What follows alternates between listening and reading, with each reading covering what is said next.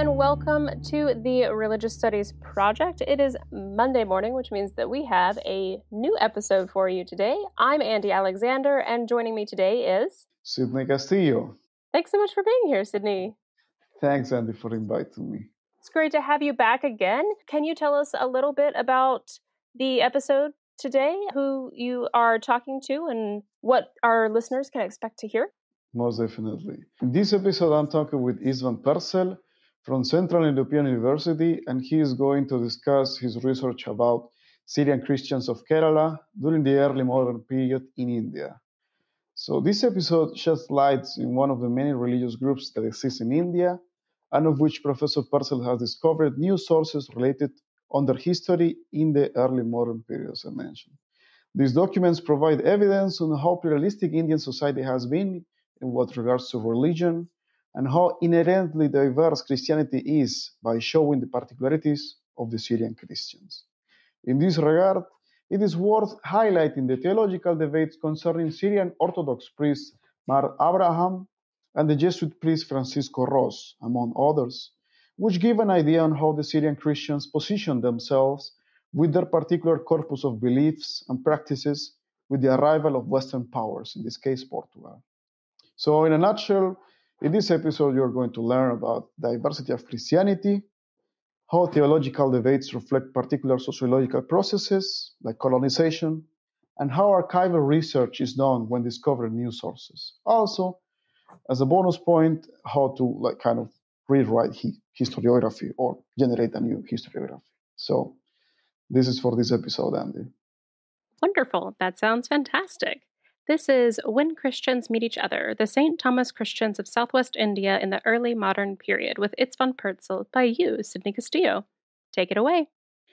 And here I'm sitting with Professor István Perczel from Central European University.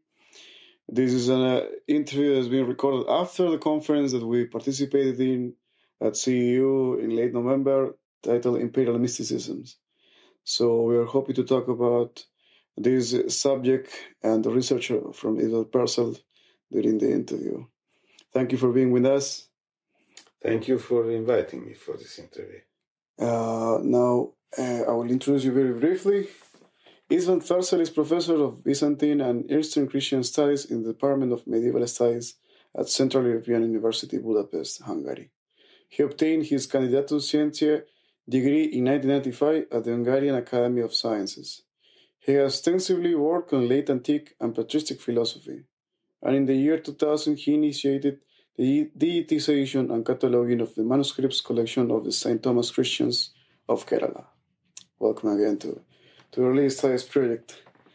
So, just to start or try to situate your research a little bit, I would like to ask you that you participated in the discovery of a corpus of source language manuscripts in Kerala. What does this encompass and how it sheds light on early Indian Christianity?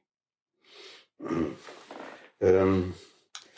participated, but I think I initiated it basically in the year, it started in 1998 when I went for a conference in Kerala, and then they showed the conference participants Syriac manuscript collections. That was I expected that such thing would be there, but then I saw them with my own eyes, and then slowly I built up a project for the digital preservation of these manuscripts. I made surveys of the conditions of the archives, and try to calculate how many manuscripts there can be before applying for research funds. And I had a conservative estimate of around 1,000 little known or unknown Syriac manuscripts in India. Wow. And by now we have digitized over 1,200. Wow. And we don't know how many more there are. Now, somehow this process has started because you have to be there to promote it. And now I am back to Hungary, then to Vienna, teaching and whatever. Okay. I had romantic ideas about the stock of manuscripts that we would find there. As you asked, I expected that there would be something with direct relevance for the late antique or medieval history of Christianity in India, because, although few people know this, there has been a Christian presence in India since late antiquity. The legend says that it was the apostle Saint Thomas who converted the first ancestors of those who are called now Thomas Christians, or who are also called the Syrian Christians of India. They are also called Mappila Christians, and this is the local term, Mappila. Mappila, which means the son of the maternal uncle, which means the ideal bridegroom. So these were bridegroom Christians together with the bridegroom Jews and the bridegroom Muslims, Mappilas, because the community apparently was formed by an intermarriage between women belonging to local matrilineal exogamous castes and Western traders, travelers, sailors who came through the by means of the monsoon winds through the Indian Ocean, the Arabian Sea, in fact. So whenever this first evangelization happened, it must have come on this road. The Roman sailors knew the cross-Arabian Sea routes via the monsoon winds from the beginning of the 1st century. And we have a lot of documents about the trade interactions between India and the Mediterranean in the 1st century. Now, whether or not an apostle has come, the only thing we can say is that it was not difficult to get there. Right. But there is no direct evidence about an apostolic preaching in India. The first direct evidences are ambiguous, and they are all coming from the West, nothing in India. What we discovered is mostly very interesting early modern and modern material. But within this, there is a strong historiographic material, because these people were keen on writing and retelling their own history. And you have volumes and many texts retelling the history of the community from the early modern times. And you also have Portuguese reports, because they were also in contact with the local Christians when they came, first in 1498. Vasco da Gama arrived in Calicut in 1498, and in the year 1500, Pedro Álvares Cabral discovered the Christians, because Vasco da Gama didn't find them at the beginning. When he came back in 1502, then he encountered Christians. He was the second admiral, Portuguese admiral, to encounter Christians. The first was Pedro Álvares Cabral.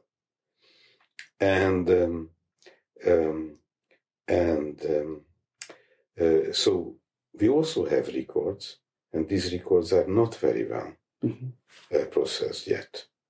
Those Portuguese reports. A lot of them are in manuscripts in Lisbon and Goa and elsewhere.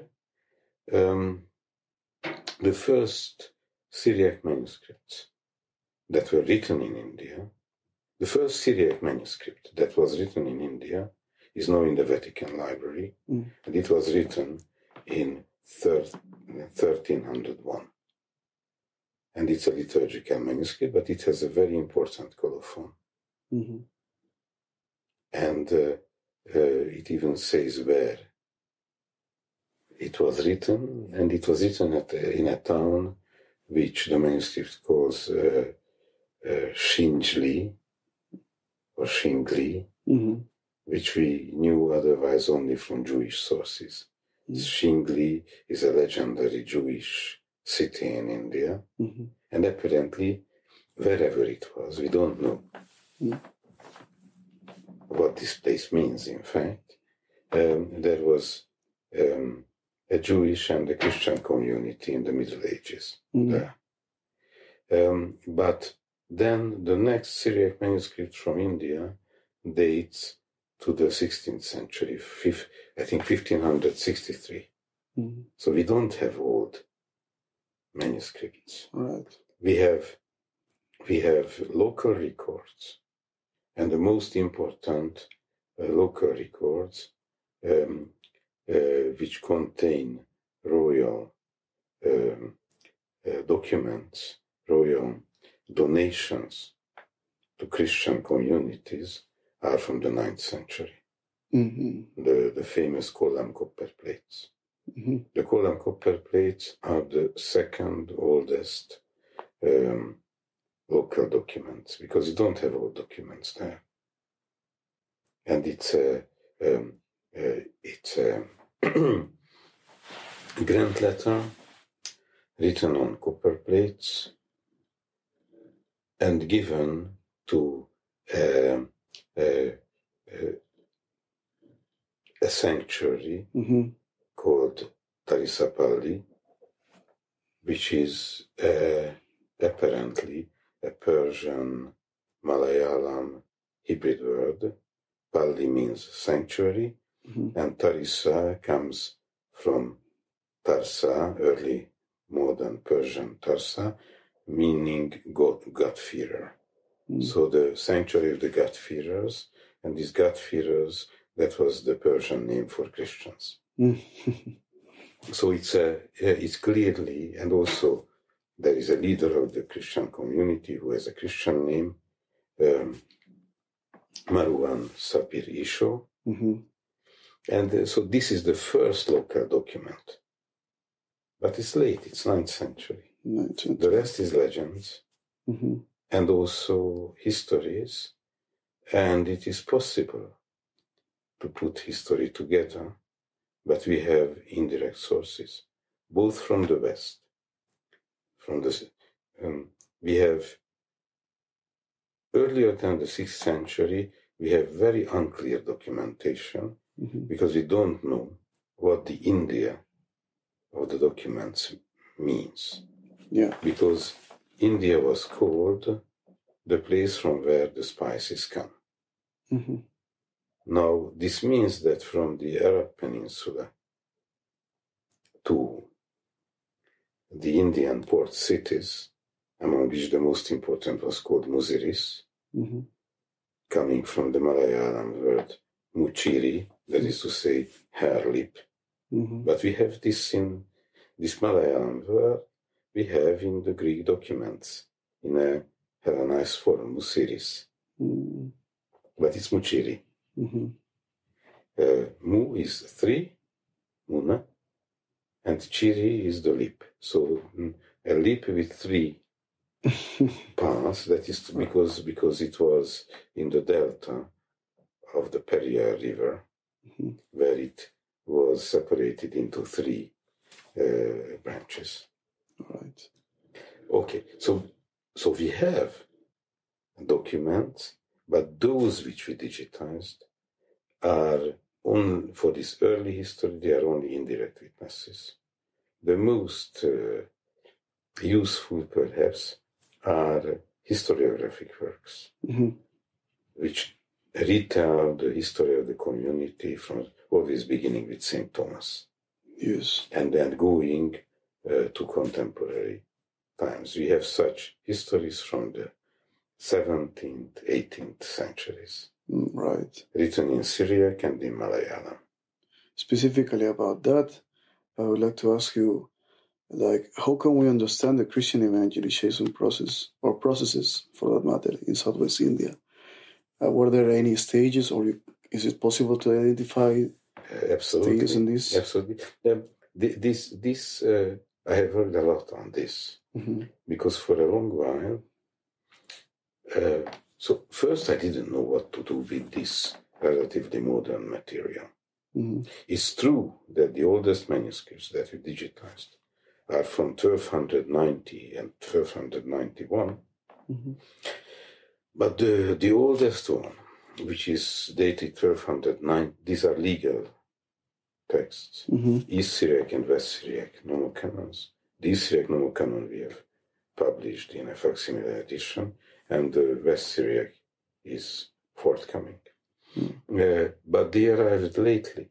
The East Syriac nomocanon, dated 1291, most probably arrived around 1560 and something.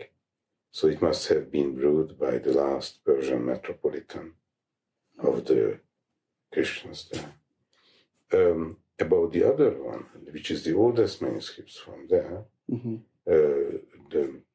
nomocanon of Barebroyo, the West Syriac nomocanon, we know who was the West Syriac bishop, Mor Basilius Shukrallah, who brought it to Kerala in 1751. So it arrived there as late as the mid-18th century. But what was written in India, with the exception of that only manuscript in the Vatican Library, is early modern, beginning with the 16th century. And first I was disappointed. I wanted to find the old things, and they were not there. But then I understood several things which are very useful for understanding. One, that the Syriac literacy that we encounter there is recent. And apparently there was a long gap in contact with the mother churches.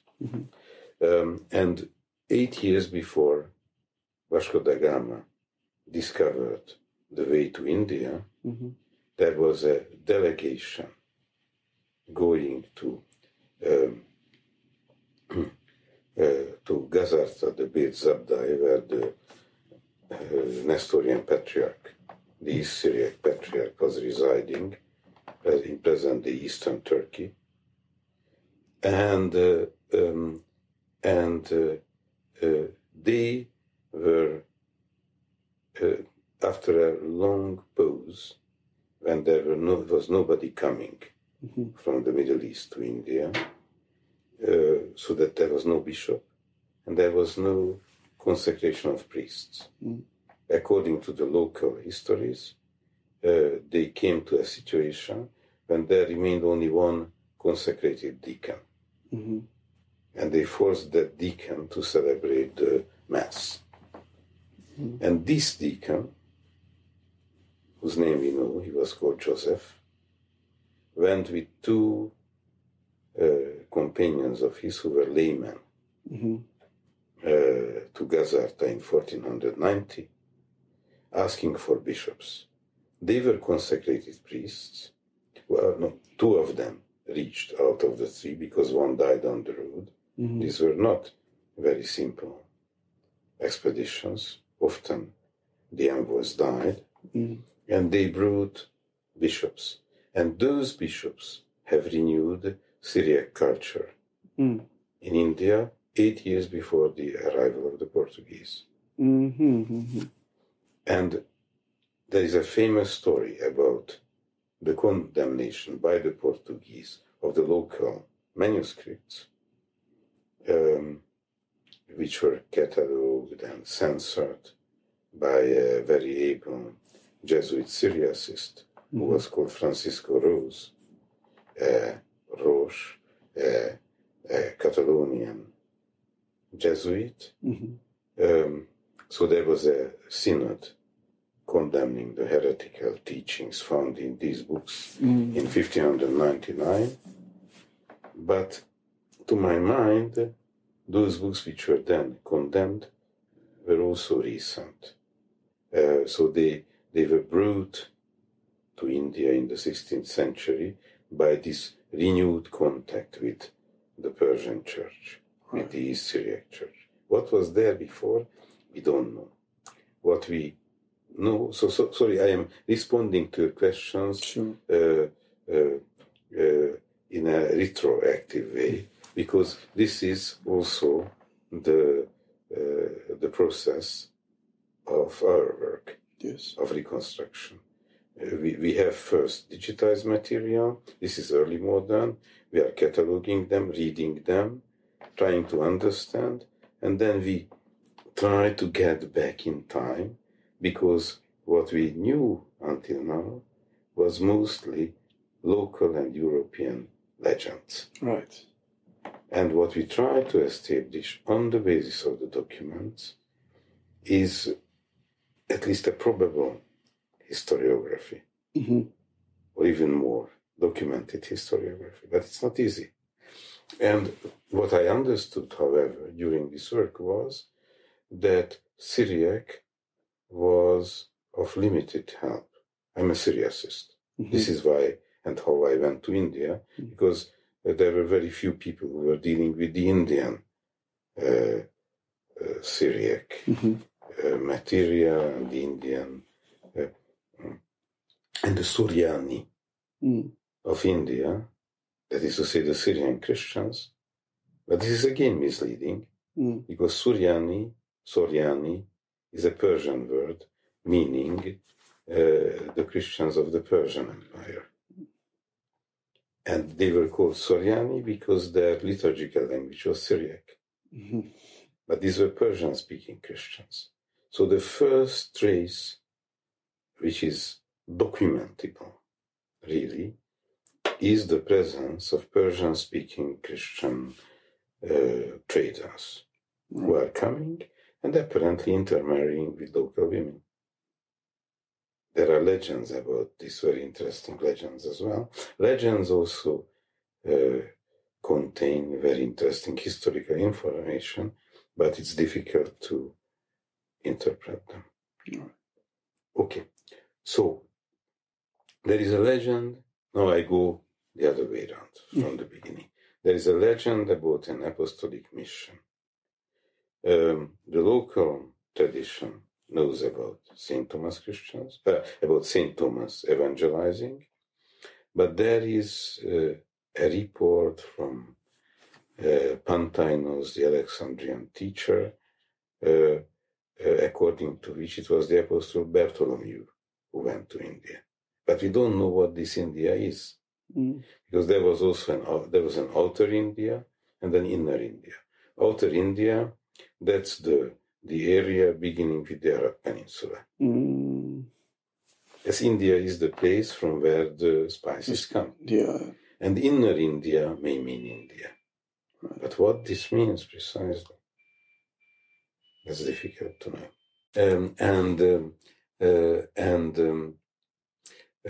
But then from the 6th century onward, we have very reliable information about the presence of Persian-speaking merchants. We have Cosmas Indicopleustes, who wrote in Greek, and we have the Chronicle of Seert, which originally was written in Syriac, but which we know in an Arab translation. And it contains valuable 6th century material about the presence of Persian-speaking Christian traders in India, for whose sake a certain bishop called Mana translated liturgical texts from Syriac to Persian so that they may use them or understand them in India. Wow. So the first documentable presence of that of Persian-speaking traders from the 6th century, Cosmas Indicopleustes and the Chronicle of Seert. And then the first local document is this royal grant to the Tarisapalli, the Kollam copper plates or Tarisapalli copper plates, dated 849, which is clearly a royal grant letter given to a Christian community. Right. And interestingly, there are witnesses on the last copper plate testifying to the validity of the document by apparently members of a trade guild, which is most probably the so-called Anjuvannam trade guild, the trade guild of the foreigners, while Manigramam seems to be the trade guild of the local traders. And the signatures are in two languages, Arabic and Middle Early Modern Persian, in three types of characters.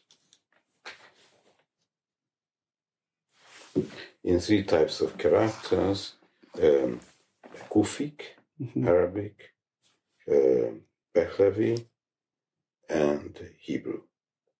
So first, Muslim traders testify to the validity of the document in Arabic, written in Kufic characters.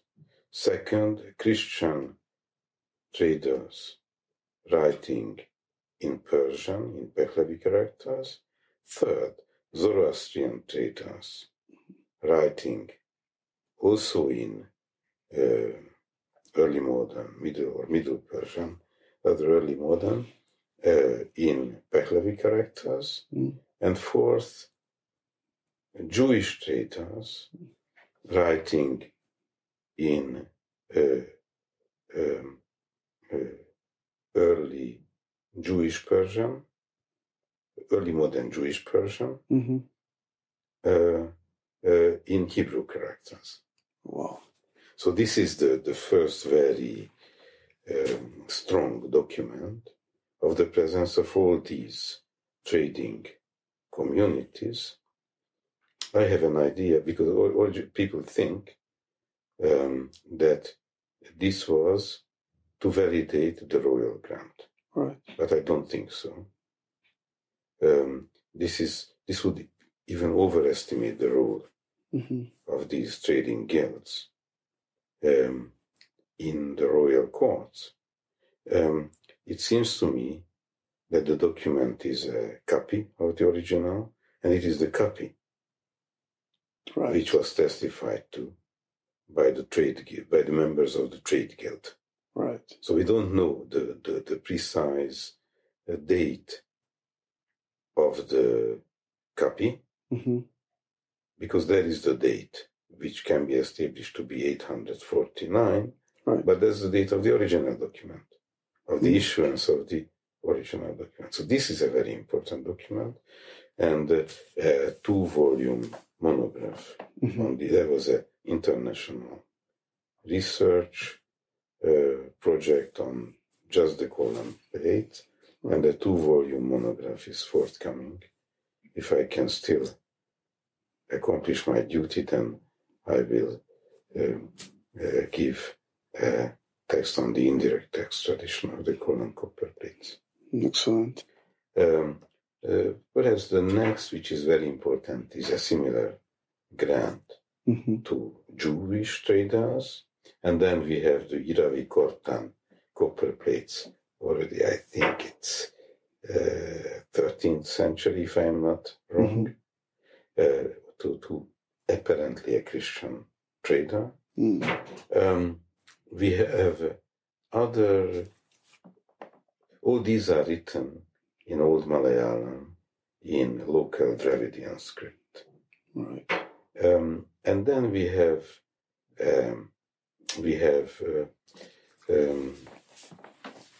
very interesting Tamil inscription from 1492, another royal grant. Right. So we can establish that there was a certain formulaic identity between these royal grants from the 9th to the 15th century. And this shows how communities in port cities received privileges. This is our documentation.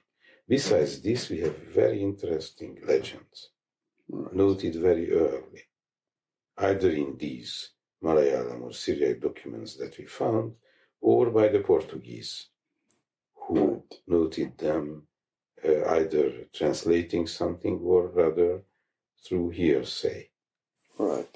And so what we can establish, however, is that it was these trade communities which received very important privileges.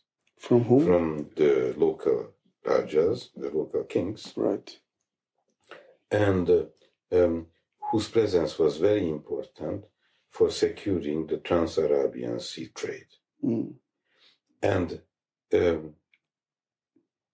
unfortunately, the religious issues are not in these documents because these are purely legal documents. It's only from the accompanying legends that we know that for these communities or with these communities, there came also bishops. There were two very famous bishops who are connected to that community.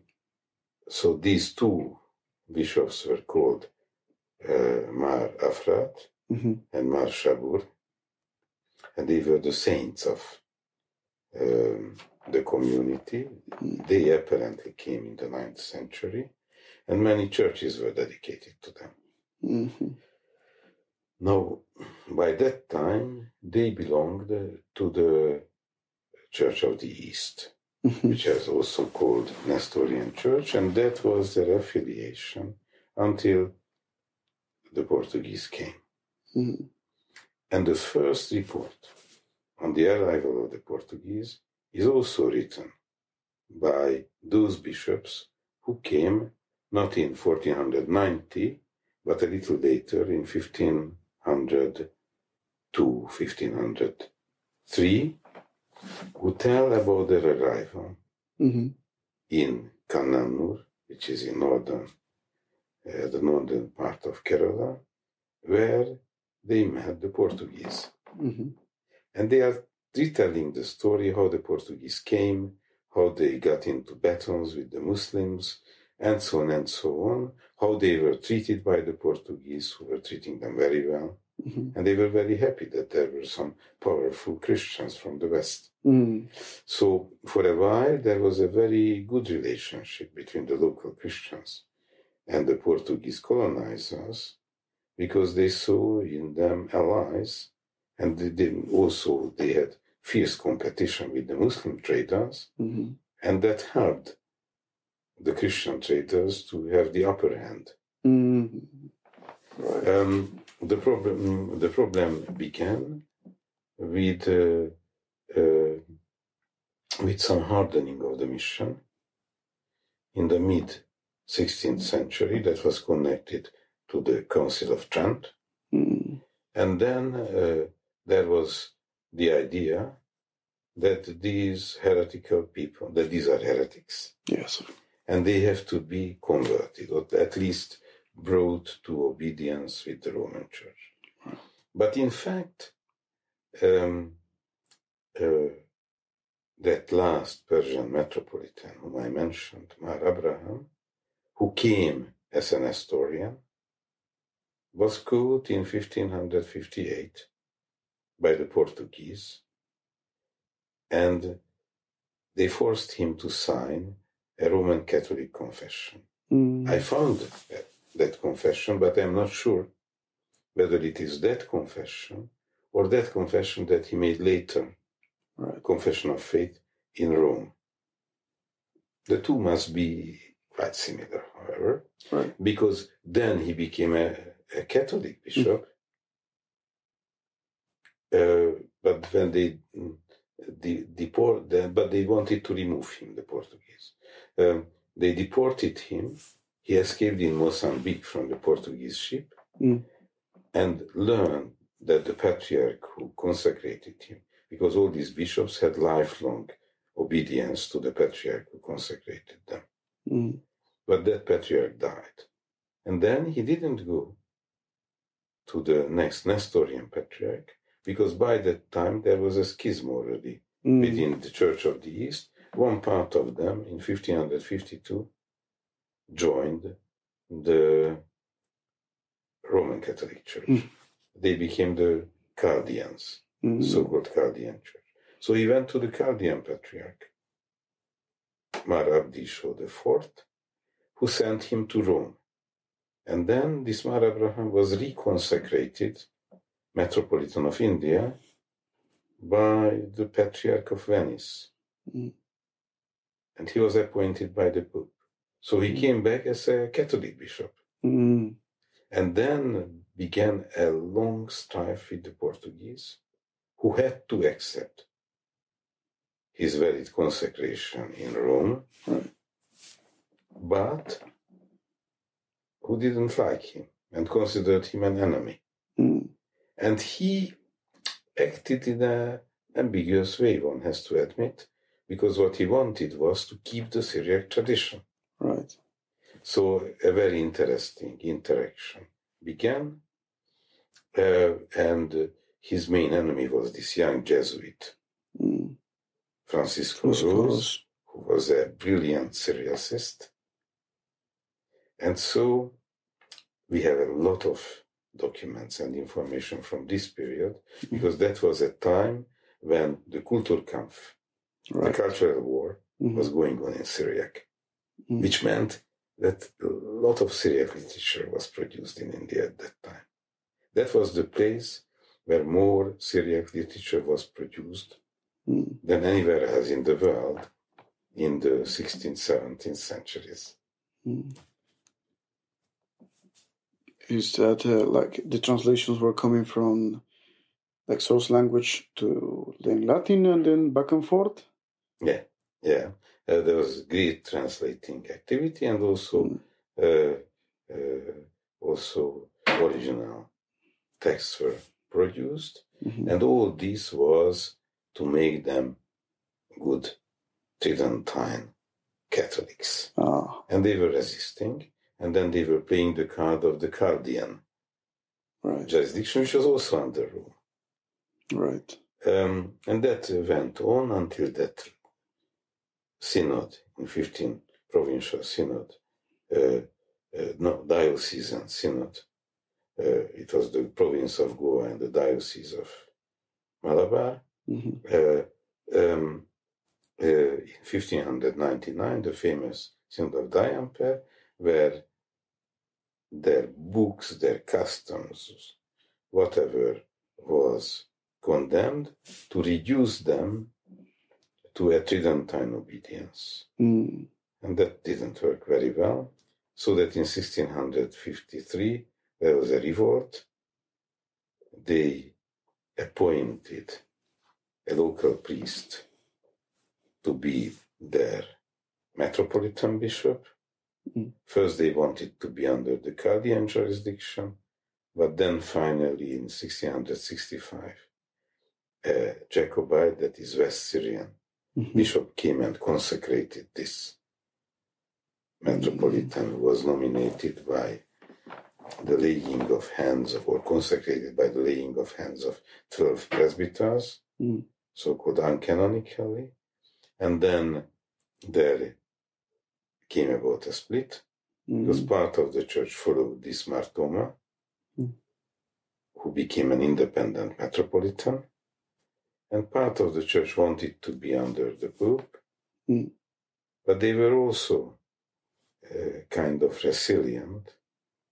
So that story went on during hundreds of years, and I can't go into the details. Right. But it's a very interesting story of Christian anti-colonial resistance. And for this, we have absolutely new material. So whatever we found there sheds new light, and it's a fantastic story seeing it from the inside, from the local sources, both in Syriac and in Malayalam, and they come from secret archives, which finally were open to us. So these are things that nobody has ever seen before.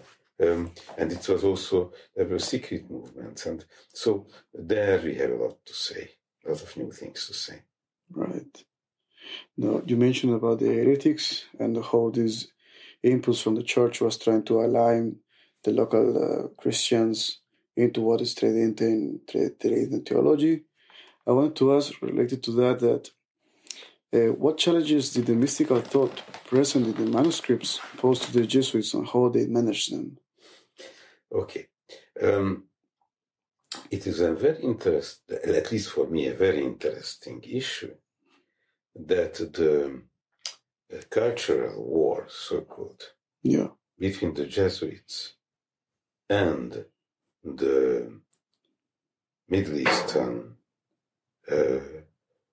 Eastern envoys or bishops, be they Nestorian, Chaldean, or Jacobite, was going on not only in the on the liturgical and juridical level, but also at the spiritual level too. Right. And we have a very important document by this aforementioned Francisco Rose, who was the first really good Syriacist on the part of the knowing Syriac, which was the liturgical and literary language of these Indian Christians, who knew this language well in a creative way. He was speaking and writing this language, and was surrounded by other missionaries who also knew. And he was apparently the first able to read the books. And he was scandalized because these were books of Nestorian theology. Right. And he found out that there were also mystical texts. There's a fantastic book, The Life of Joseph Busnaya, which is extant in one manuscript in the Vatican, but in a revised version. So some quires are missing. And apparently those quires contained that theology which Rose, reading the book, was scandalized with.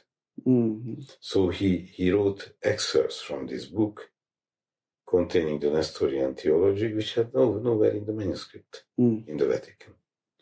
We know them only in the quotations of Rose.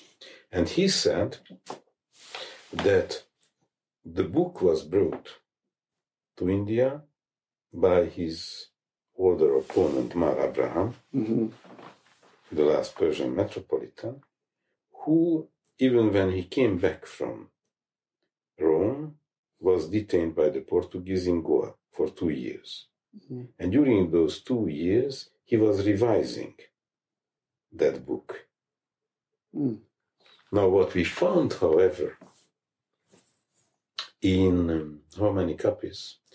In, I think, 3 different copies.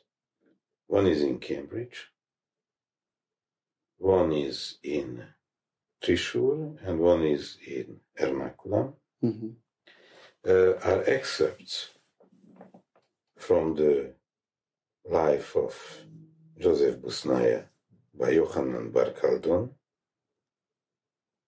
and they contain the mystical teaching of that text, which is only partly present in the Vatican manuscript. Right. Now, what is interesting is that apparently, I don't know about the aim of, but perhaps also other bishops were also introducing the mystical teaching of the Church of the East, but Mar Abraham definitively. was keen on introducing this. All right. And I can imagine that those excerpts are from Mar Abraham. Although it may be later as well.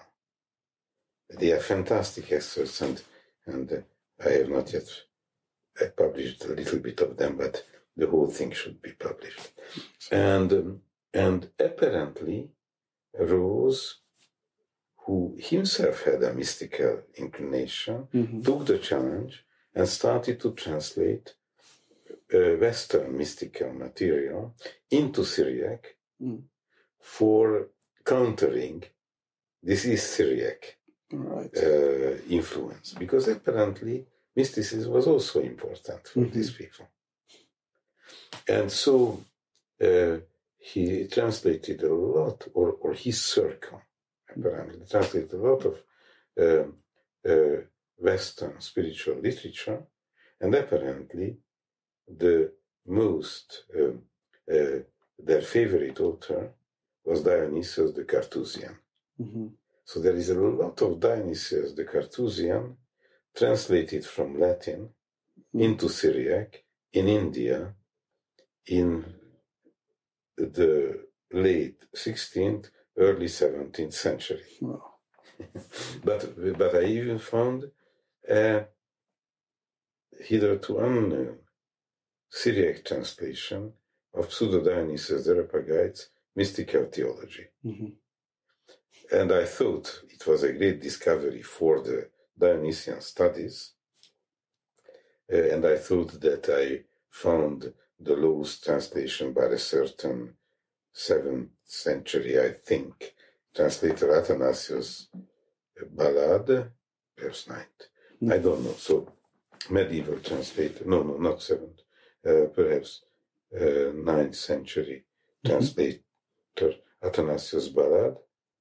But then I showed it to the person whom we consider the greatest Syriacist in the world, Sebastian Brock. He went to the Bodleian Library, opened the interlinear edition of the Latin translations of Pseudo-Dionysius and found out that they were based on the 15th century translation of Ambrogio Traversari. So it was not translated from the Greek into Syriac, but from the Latin of Ambrogio Traversari. And now I attribute this translation either to Francisco Rose or his circle, because he was crazy about Pseudo-Dionysius. In all the writings we can discover, he's quoting Dionysius, he's using Pseudo-Dionysius, even when he translates legal texts. It becomes very Dionysian. And Dionysius the Carthusian was also using a lot of Pseudo-Dionysius, so Pseudo-Dionysius became an inspiration for the Catholic mission in India. Wow. So that's also an interesting issue.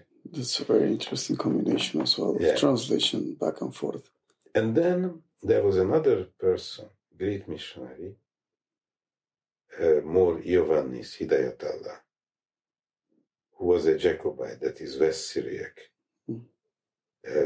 patriarchal envoy, legate, who became metropolitan of in the Mar Thoma faction, in the dissident faction. He arrived in 1685 and was a great scholar, translated many texts, and he was introducing the Jacobite teaching, including mystical texts, like the Revelations of Gregory the Illuminator, which he translated from Arabic into classical Syriac in India in 1689. So there was this cultural war, which had to be conducted in Syria, has produced an incredible literature in Syriac, by which was enriched by East Syrian scholars, by local scholars. We found the poetic oeuvre of of a local, very gifted poet, Alexander the Indian or Kadavil Chandikat Tanar, and also West Syriac missionaries. So this contributed to an unheard of blossoming of Syriac literature in India in the early modern times. Wow. I think that's a very good idea for wrapping up. If you have any concluding remarks. Yes, only one concluding remark. What we started was an exploitation and preservation, not only digital, but also material preservation of manuscript archives of a basically tiny community. Altogether, those St. Thomas Christians number 8 million, which is a small community in India. But you don't know what is lying there in the Indian archives. What would be wonderful would be to do the same work with the Muslim archives. Where there are very many Arabic and Arabic Malayalam manuscripts, and we don't know what they contain. Wow. So apparently each community keeps its records, and we don't know what they contain. So it remains to be yet discovered and worked upon. Yes. A lot is to be discovered. Okay, you go to the Hill Palace Museum in Tripunitura, near Ernakulam, near Cochin. And you see there hundreds of stone monuments, inscribed stone monuments in the ancient Dravidian Waterloo script. There is not even a label, because nobody has read them. But they have collected them, which is a good thing. But what they contain, what kind of history is lying in these epigraphic documents? A lot of epigraphy has been done. There are excellent epigraphists in Kerala. Now, Raghava Warrior and Keshavan Velutat are the leading experts. And they are publishing wonderful things. But how much more is to be done? Yeah, in order to have like a complete historiography. Because in the history of India is normally written on the basis of colonial documents. But a different history can be written on the basis of the local documents. And this is to be done. That's a very good takeaway. I think for now we will look forward to what you are going to yet to be discovered and the publications that are coming up from your research. Hopefully. Thank you, Professor Perczel, for being with us here in the podcast. Thank you for this interesting conversation and your kindness. Thank you. Thanks so much, Sidney, for that fantastic episode. And thanks to Dr. Perczel for joining us here at the RSP. And of course, a special thanks to you, our listeners, for sticking around for the episode. We'd love to hear your thoughts about this episode, so please head over to social media and let us know what you thought. You can find us on Facebook, Twitter, and Instagram. Also, be sure to head over to our website at religiousstudiesproject.com, where you can find a transcript of this episode and more information about it.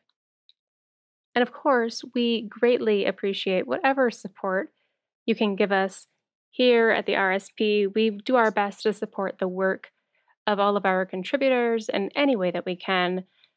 So please consider heading to our Patreon account at patreon.com/projectrs to sign up for monthly donations as little as $1 a month, or give us a one-time donation via PayPal.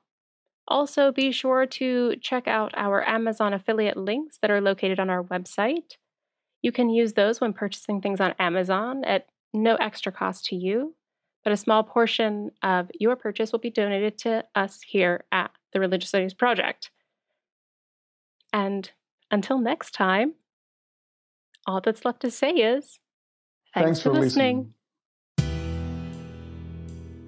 The RSP is sponsored by the BASR, NAASR and the IAHR and is produced by the Religious Studies Project Association, a Scottish charitable incorporated organisation.